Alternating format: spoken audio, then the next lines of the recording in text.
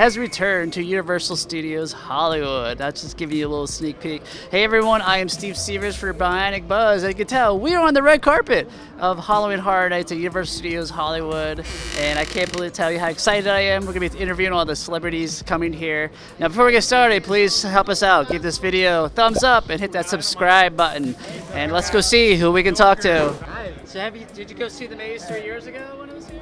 Yeah, we went a couple of times. Yeah, it was one of my favorite mazes back then. So. Yeah, that's what we heard. The fans liked it a lot. Yeah, what I liked about it was like walking through the movie. Absolutely. It was like recreating all of the ambience and the presence of the cocoon room. And when Farmer Green was outside looking for Pooh Bear, it was like a surreal experience. Very nice. So what's the future hold for Killer Clowns? Anything coming up? Or? Well, you know, the video game is the next big thing coming out early next year. It's a blast. You're in Crescent Cove. You can either play as a town person or a clown. It's a totally immersive experience, and you're in Crescent Cove at night, you know, trying to evade clowns or kill them. I don't know. It'd be really hard to pick. I think I might go with the clowns, actually. You know, I gotta get some work because there's so much clown merchandising now. I don't know how I'm going to be able to afford it. But it's amazing, you know, the amount of interest now. You know, people are coming. They're taking the ball and running with it.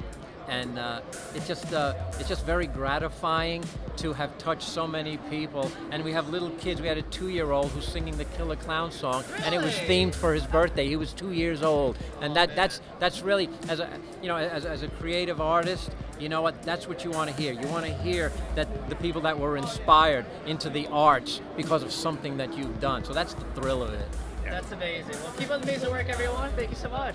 Oh, you're welcome. So, hi, I'm Steve from Bionic Buzz. We're all about people's passion. Where'd your passion to be a music composer kind of come from? A certain score inspired or something that was naturally for you as a child? Well, ever since I was a little kid, music has given me an experience that's irreplaceable by most anything. You can call it spiritual. And I found myself saying, well, if I want to go on the rest of my life, what do I want to do? I want to create music that's going to create an experience for other people, so they can close their eyes, put on the headphones, and be taken somewhere for a bit of a time and bring joy to people. I love that. It's very simple. I ever heard there's a Killer Clowns video game now coming out. We're very, very excited about that. That's coming out we're doing beta testing, and I was composing the music the first half of this year.